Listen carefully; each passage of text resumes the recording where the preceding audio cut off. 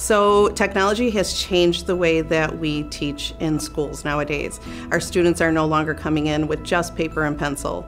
They are engaged with different kinds of technology in the classroom, whether it's a Chromebook or an iPad or the technology that the teacher is using. So for teachers, what we have created is more engaging lessons. Students are more engaged in our lessons because of the use of technology.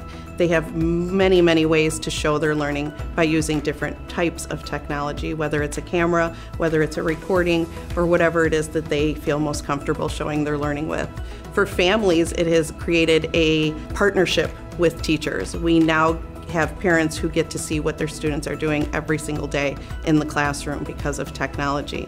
And for students, they're obviously more engaged. They're excited about technology. They want to see what they can do, how they can expand their learning, and to give better answers using the technology that works for them. We have different learners. We have EL students, we have students with special needs, we have students who have accommodations that we have to show how technology can give them the best way to learn.